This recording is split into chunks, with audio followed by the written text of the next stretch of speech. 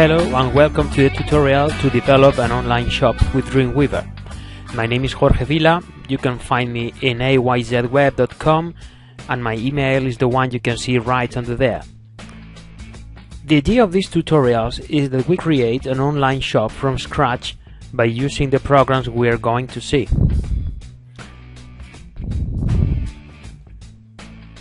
Basically, we're going to use our Dreamweaver CS5, which is the last available version. Now we will use the WOM server, which provides us with a PHP server, Apache, and a database server such as MySQL, and of course a navigator that will enable us to check the whole evolution of the process.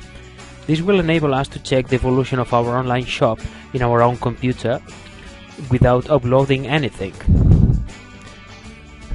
This way we can test our shop, resolve errors, etc. Not having to face by now any free or payment server. It's my advice to use either PHP MyAdmin or Navicat in order to administer our database. It will be handy. I especially like Navicat because many times it helps you to console things that you couldn't do without help. That would be very difficult.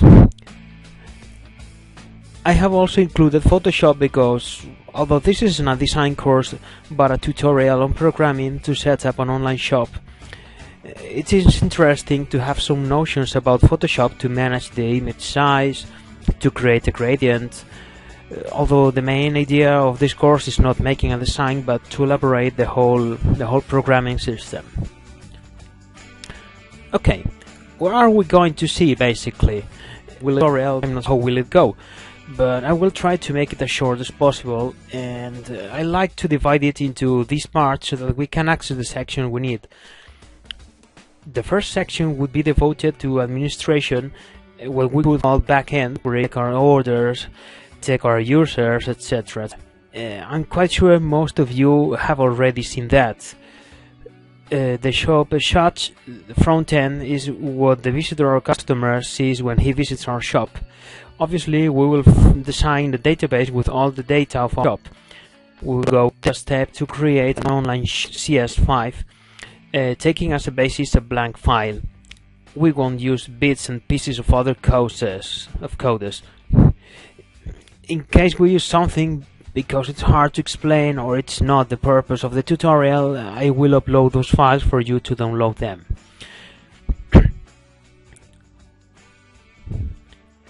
We will also decide what the purchase process will be, since the user registers, carries out the purchase, issues payment, etc.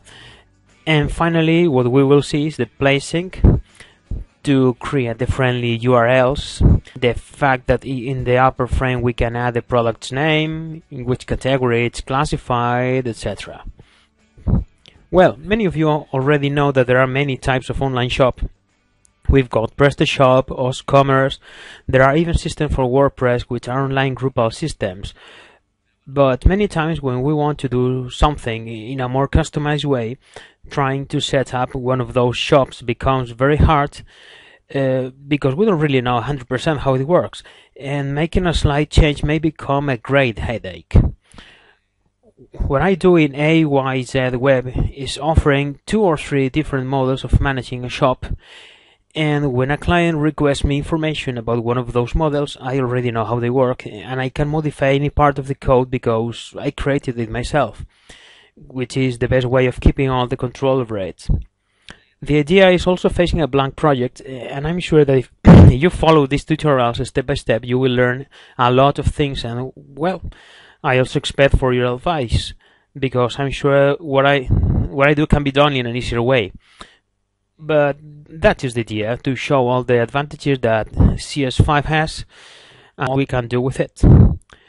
And let's stop beating about the bush and go to the database that you can see in the tutorial in the next chapter. Okay, best regards.